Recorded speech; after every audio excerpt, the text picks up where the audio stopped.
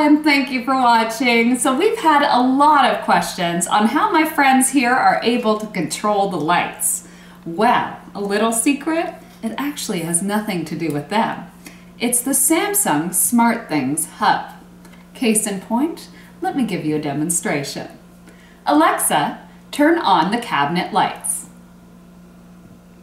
Okay. What a bright idea. Hey Google, turn off the cabinet lights.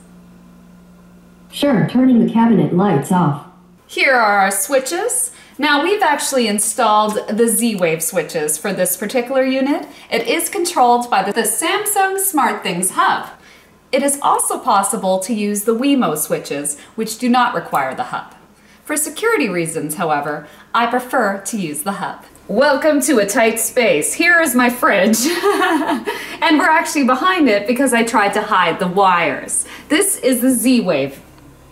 And so I've plugged it in here, and if you like, you can actually view another one of my videos where I've showed you how to install under cabinet lights.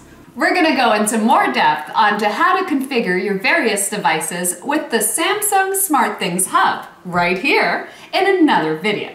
But in the meantime, let's help discover what we already have configured. Okay, so let's start the discovery process. Alexa, discover. Starting discovery. This can take up to 20 seconds. If you have Philips Hue, press the button on your bridge. So while she's percolating, I am going to start the Google Home process. Now the Google Home is actually done by using your phone. And to demonstrate that, we're going to take you over to the TV and show you how Chromecast is used. Discovery is complete. I found 17 smart home devices. If your Philips bulbs were not discovered, please press the button on the bridge and rerun discovery. Come on over. As you can see, I've casted my phone to the TV. Now, if you want to see how that's done, there is a video down below and feel free to watch that.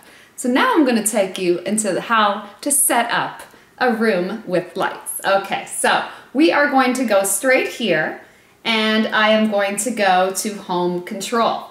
I'm now going to flip my phone landscape-wise so that you can see better.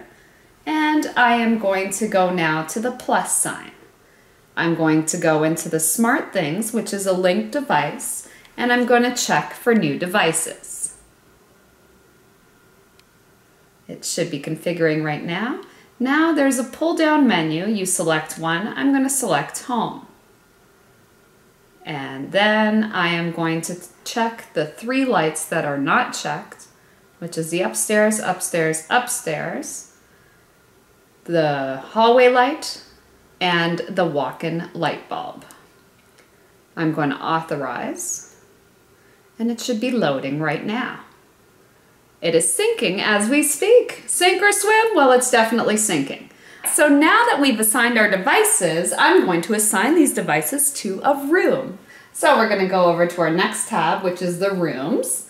And I'm going to click on upstairs. As you can see, it has 0 devices, 0 devices. So click on upstairs, and they should be there. Upstairs. So they're all there now. So I'm going to click on them. Those are our 3 ones that we've done, and now we're going to click on Done, and it is going to save the room, and that, my friends, is how you configure it. Saving the room. Yes, the room has been saved, thanks to this device. After following those steps, the synchronization is complete and your Samsung SmartThings hub is at your fingertips, ready to control your devices from any room. If you enjoyed this video, or even if you didn't, leave us your comments below. We welcome your feedback, ask questions, we're happy to answer them, and give us a thumbs up or a thumbs down and subscribe for more. Thank you for watching.